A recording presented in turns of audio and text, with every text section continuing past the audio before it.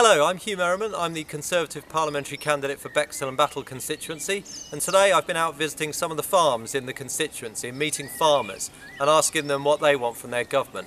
And what they want is support and stability with their businesses. And in terms of stability, we're helping farmers spread their taxation over a 5-year period so they can pay their taxes in the better years and not be so hit when the market is against them, as it tends to be in certain years. And they also want new markets opened up. And so we've opened up 600 new markets in 109 countries, which has increased farming exports by £1.2 billion.